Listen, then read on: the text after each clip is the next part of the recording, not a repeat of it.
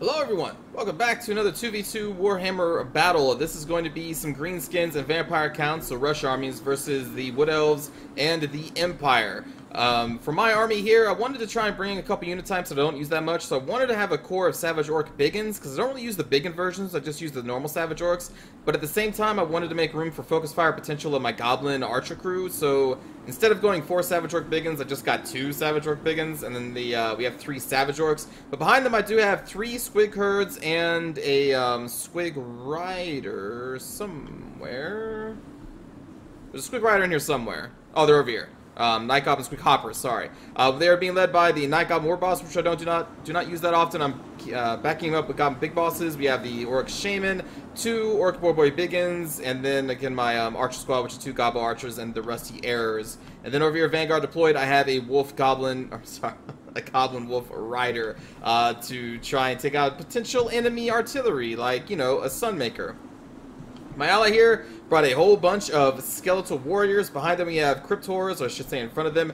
And then we have 2 Blood Knights. Yeah, 2 Blood Knights, the Red Duke also on a horse, and then we have 2 Cairn Race for them. For the enemy player, the Empire player, we have the Boris Topbringer on the Griffin, the Hailstorm Rocket Battery, a front line of Halberds, a back line of Handgunners, including the Silver Bullets, and we also have 2 Greatswords. Very dense formation. Also, I should point out that this one has lower unit counts than normal, which is unfortunate, but it happens in 2v2s. And then the Bright Wizard with the AoE spell, Fireball, and then the Raining spell that I never remember the name of. And then for the Wood Elf player, we have 2 Ancient Treemen being led by the Glade Lord, the female version on top of a dragon. The main line is going to be a couple of Eternal Guard with shields. We have a couple Glade Guard back here, and then Treekin, and then the Spell Singer of Life with a couple heal spells and the defensive armor. I think that's what that spell is too. We also have a Wild Rider with shield. So a lot of monstrous creatures over here, so that their front line of Eternal Guard are going to kind of suffer a little bit in the numerical numbers anyway. So it's kind of like numerical numbers versus more elite forces, kind of, with the great swords and all the trim. I don't know, man. Let's just go. So I want to hit this Empire player who, again, has a very, very tight formation here. I'm not entirely sure if that's going to be too tight for the rifles to fire, but anyway, the Sunmaker is going to start opening fire onto our Savage Orc Biggins and the Skeletal Warriors, and you can see my allies are just going to be charging as well. I'm going to get my Goblin Riders over here, and I want to silence this thing as much as possible. And we're going to be hitting the line like this, and we're going to do a lot of flanking with our cav, because the enemy didn't bring really any cav to stop our Orc Boar Boys. So my leader squad and Orc Boar Boy is going to be coming over here, Savage Orcs and a Savage Orc Big, and I think is going to be coming over here as well. Meanwhile, my Squig Herds, I'm going to try and let the Savage Orcs hit their halberd line first, and then we're going to put the 3 Squig Herds into the front line, actually 2 in the front line, the Squig Hoppers in the front line, and then I'm going to flank, I think, with another Squig Herd over here. You can see Boris Topbringer is going to try and stop our Orc Boy Biggins, so we're going to find him for a little bit. And our Goblin Wolf Riders were not found out, so now we are into the Sunmaker, silencing them. Meanwhile, my Archer Squad, I'm going to have focusing down the Ancient Treemen, because it is going to have an armor penalty due to the Rusty Errors. And so we're just going to be focusing fire on this Treeman for a long time. And we're just getting an amazing flank here. Boris Topbringer left this battle. We have a Flame Pillar dropping, but that's not going to do too much, so we're going to charge back into these Handgunners. Meanwhile, the Savage Orc Biggins are going to charge. Our Savage Orcs are going to charge. The 2 Squig Herds that flanked are going to charge. My leader squad is going to be coming over here as well. And we already have a full surround on this poor Empire player who had a very dense formation. The Greatswords are kind of being eaten alive by the Squig Herds, because they do have armor piercing and bonus versus small.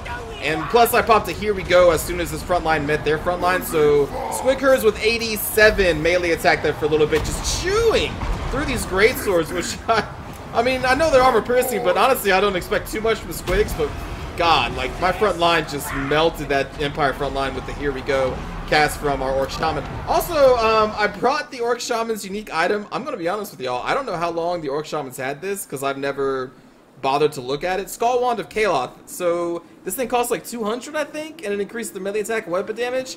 This is not needed on an Orc Shaman, but I grabbed it anyway, because why not? I wanted to try it. I think I maybe activated it once, because I'm about to throw him into a fight with some halberdiers, or I already did. Maybe I already did, and they already routed.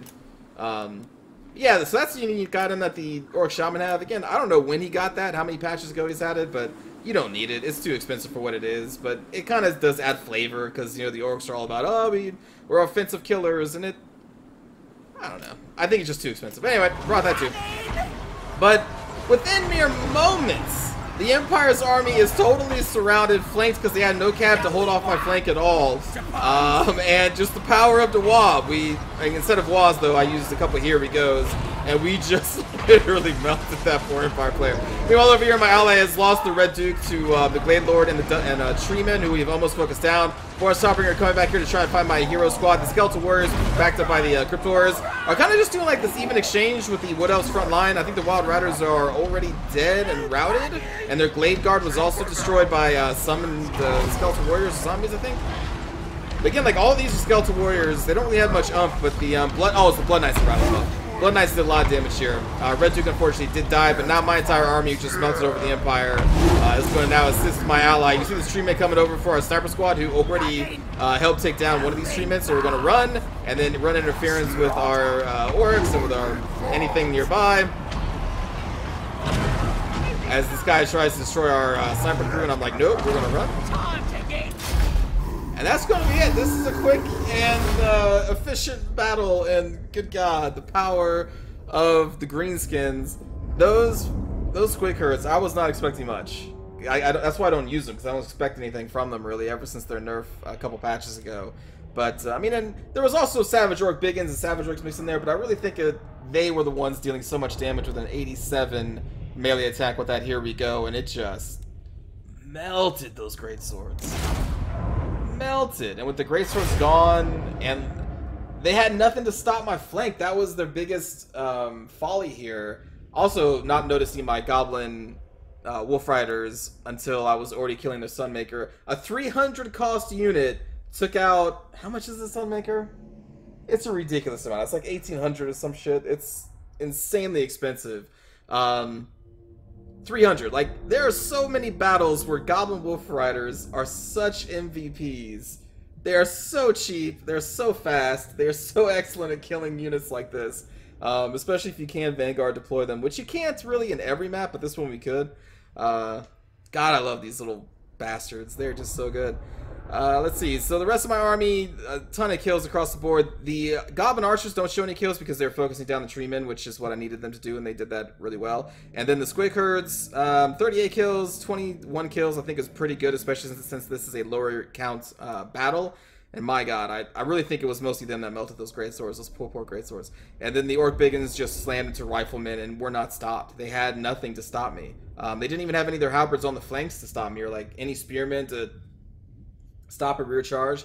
So like in this situation, if you really want to get a Sunmaker, you kind of got to go either way. I wouldn't put all this money into rifles and a Sunmaker. If you're going to go 3 rifles, then I would definitely get cheaper artillery, because you're going to need more money in protecting the back squishy line. Like just even cheap spearmen can take a charge and hold for a little bit, and maybe that's enough time to buy you for like handgunners to open fire on who's ever charging the rear or something. But their rear was not protected, and you can see how the greenskins just take advantage of that. For my vampire account ally, all the kills are into the Blood Knights, but the Skeletal Warriors and the Cryptors were basically just duking it out with Eternal Guard and Treekin and Ancient Treemen. So not a ton of kills, because there wasn't really that many units to kill, but still they did a good job at holding. Poor Red Duke was isolated and destroyed there towards the end. I'm not even entirely sure what the Cairn race did. I think they were thrown just against Treemen, I think? And then the Graveguard, did they even see combat? I'm assuming they did. But yeah, these Blood Knights, though, they carried my ally there. And then for the Wood Elf player, their Eternal Guard got a decent amount of kills. Glade Guard got crushed pretty early on. Treekin tanked it out, and then the Ancient Treemen kind of tanked it out too. But I guess this was the one that I was focusing down. Those Goblin Archers, man, they're so cheap, and with the Rusty Arrows negating some armor, like I really think it's a pretty solid unit. As long as you kind of use them as one solid unit, not spread their damage all over the place, unless you really need to.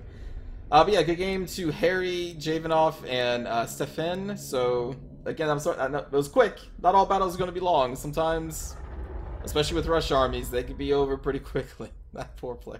Good God. Power to wall, my friends. Let's go watch cinematic view. But yeah, I may have to use these squigs more, man. I did not expect great things, but they actually did some work. Especially when you have a Here We Go buffing them. But you remember when they used to be just insanely good? Like just so overpowered for their price when they first came out? My God. When you'd have nothing but just like all squig armies running at you. That was ridiculous. I'm glad they got nerfed.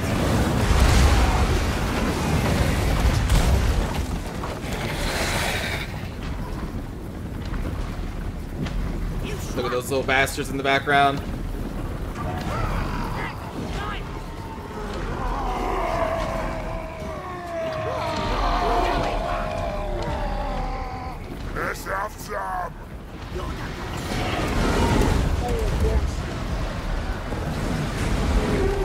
Choppers out!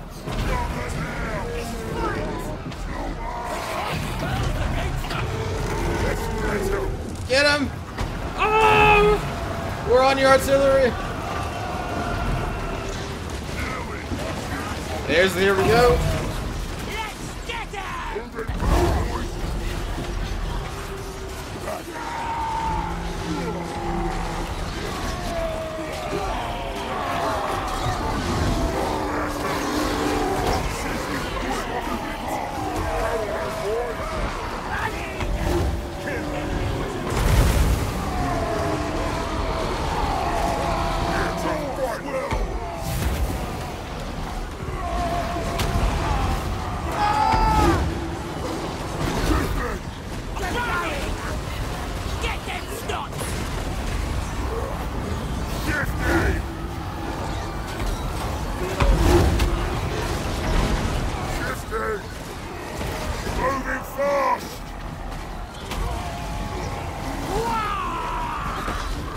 I just don't see armies melt quite this fast most times. But man, it was just like 1 second they had a full army, the next second it was just gone, man.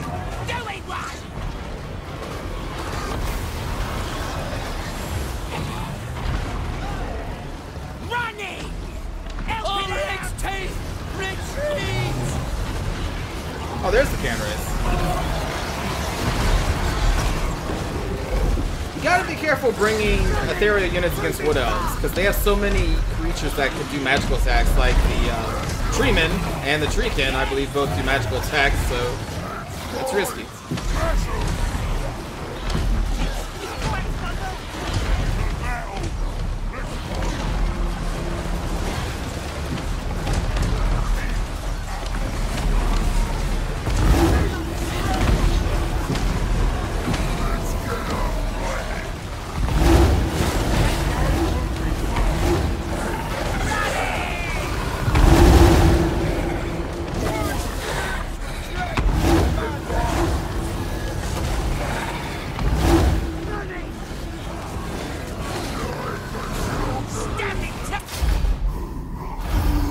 There we go.